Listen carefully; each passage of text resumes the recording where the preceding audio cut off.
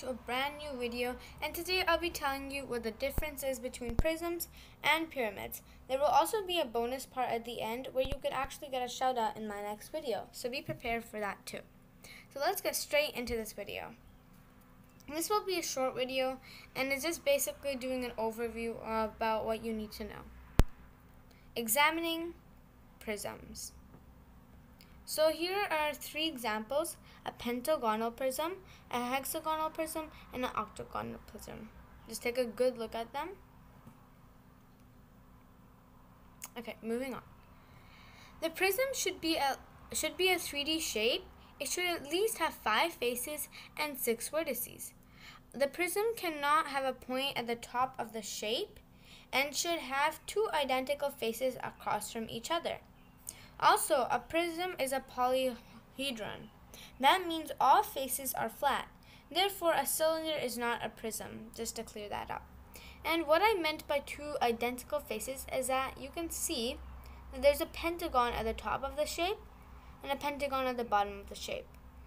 It should be 2 identical shapes facing down from each other. So it can't just end like a triangle top kind of thing. It has to be flat. Examining pyramids.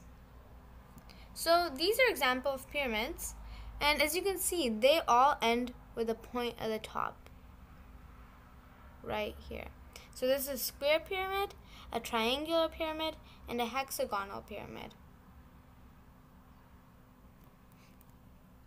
The pyramid is also a 3D figure, but it is a bit more different than prisms.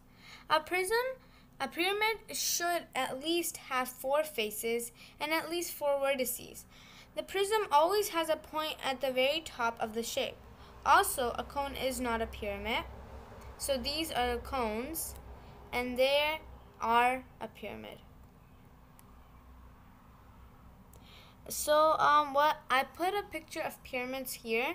So as you can see, pyramids always have a point at the top, right? So it's exactly like these pyramids. They always have this little point at the top, and they're kind of like triangles, but they are 3D. Okay, so this was the bonus part at the end.